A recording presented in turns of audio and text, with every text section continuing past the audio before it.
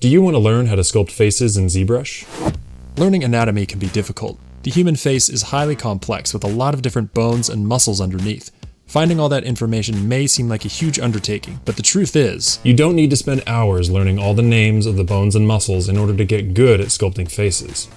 This course is designed to show you all the most important features of the face and how they relate to one another. In each lesson, we'll go over how to create the various pieces like the eyes, ears, nose, and mouth, and how to connect them all together using basic proportions and guidelines that you can continue to use in future projects. We'll go over the shapes and forms for every piece as well as the basic anatomy of the human skull to create a base for the head that we'll use to build piece by piece, giving you complete control over how you handle your sculpt. Even if you're a complete beginner, the lessons in this course go step by step so that you can see every decision we make and follow along.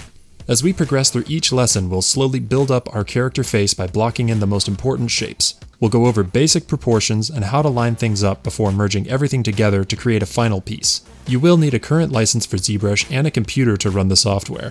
You can sculpt using your mouse, but even using a simple digital tablet can greatly improve your accuracy and stability when sculpting. I hope you're ready to start learning.